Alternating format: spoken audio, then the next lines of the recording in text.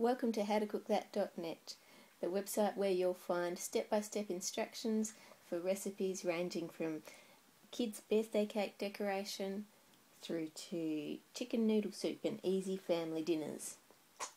For a printable copy of the recipes, simply go to www.howtocookthat.net.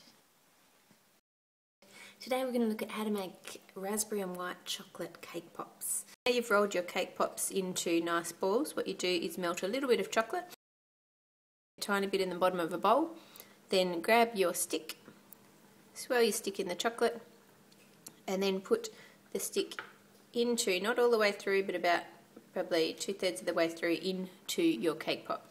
And then you allow that chocolate to set.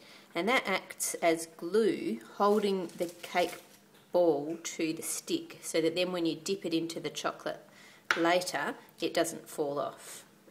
Get one of your cake pops, dip it in, make sure you don't stir it round and round because the cake pop will fall off. Just tilt it from side to side to make sure it's fully enclosed and fully covered. Gently lift it up, hold it like this and just tap to let the excess chocolate drip off. Once you're happy that it's stopped dripping, then pop it in your stand. This is just a piece of wood with holes drilled in it.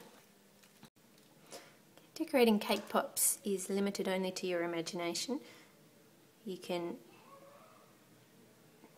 add things like your silver balls individually on top if you want to put them in a specific place and don't just want to dip it in, as the balls are quite pricey. You can pipe on patterns. Just a swirl is an easy one, to swirl the cake pop around while you're holding the piping bag. You can of course do that in dark chocolate as well. The other thing that looks quite nice is just a sort of filigree sort of pattern over the cake pop.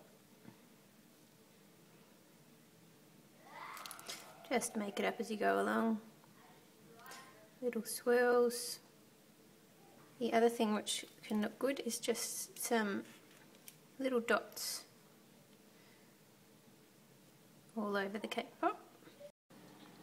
For weddings, it's also nice to pipe some hearts all over the cake pop. I like it white on white because it looks quite classy, but you can of course do your dark chocolate if you want to contrast. If you need a recipe for the actual cake bit of the cake pops, just go to howtocookthat.net and there's a recipe there for the chocolate ones and raspberry and white chocolate ones as well.